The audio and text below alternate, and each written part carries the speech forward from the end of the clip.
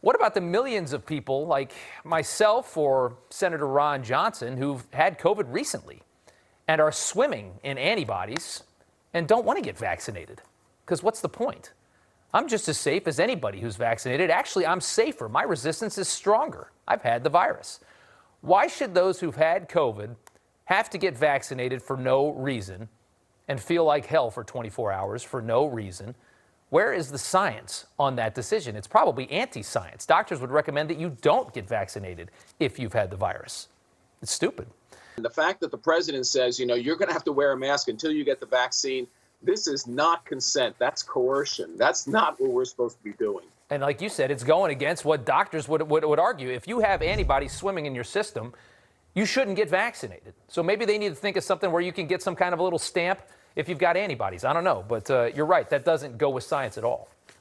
Absolutely. Look, there are tests available. We can test people and know whether or not they've had COVID. And if they've had COVID, they should get a pass on a vaccine. There's no need for the vaccine for them. I absolutely agree. Americans are furious that they have to wear a mask after they get a vaccine. Yep. They're right to be furious about it. So there's some polling, I'm sure.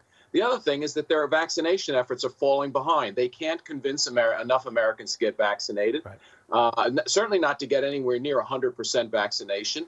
So I think that they're dangling a carrot here. But the science, the science is well-founded. This should have been done months ago. Yeah, and to their credit, they're dangling a hell of a good carrot because, letting people, I had the virus 4 months ago. I'm tempted to go get the vaccine just because I don't want to wear this freaking mask anymore. This is a pretty good carrot. I mean, it's sad that we have to think that way.